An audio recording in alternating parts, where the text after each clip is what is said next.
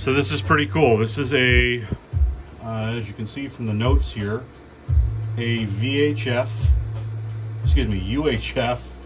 R3 receiver. It's hooked up to some test equipment right now. Quite a bit of conversion happened here. Let me see if I can zoom in. Changed all the parts out for R2.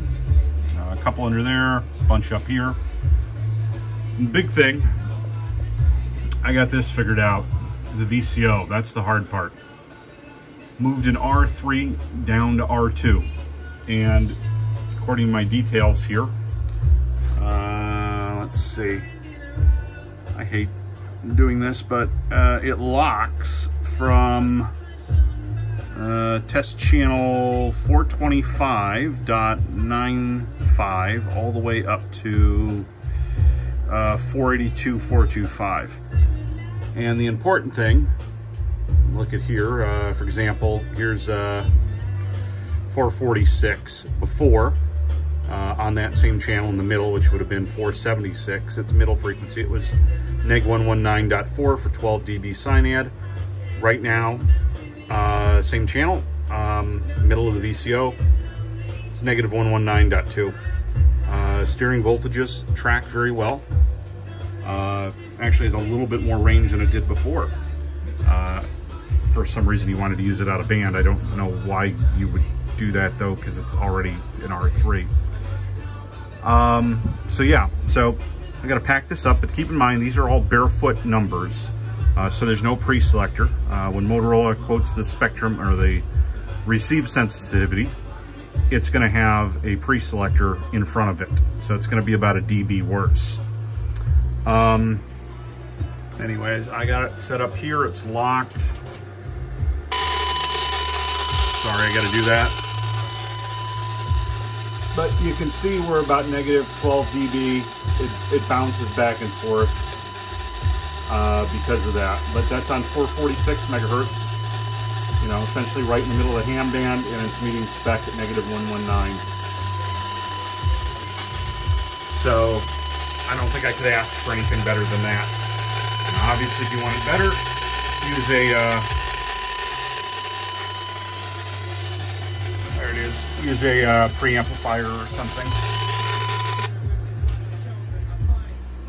But that's it. I'm gonna work on the docks on this, but essentially anything in blue here needs to be changed out. ID bits over here, these two, you can see they're in red there. They just need to be swapped basically, because one is 3300 in R2, the other one is 0 in R2, and in R4 or R3 it's swapped. So anyways, got to clean the board up, but I'm gonna say that R3 to R2 works. So all that T-band stuff that's out there can now be converted. I'm still interested to see an R4. I've never seen an R4 in person, so it might be possible to convert it. I don't know, but the R3s now work. Anyways, thanks for watching this short video. Check out my wiki. Once I get this documented, probably I'm going to aim to do it sometime in the next week. And we now have UHF R3 receivers working. I'm pretty confident that the transmitter, and I don't have an R3 exciter, but I'm pretty confident that it's basically just going to be a few changes in here. Oh. That's breaking squelch there. So yeah, I'm pretty confident it'll be a few changes in here, and it'll probably work. There's a lot more stuff to change in the receiver. So anyways, that's my update. This is Brian, amateur radio call sign W9CR. Check out my my wiki for some more info once I get it up there. Thanks guys and girls and people, whoever, whatever. I don't discriminate. Furries maybe.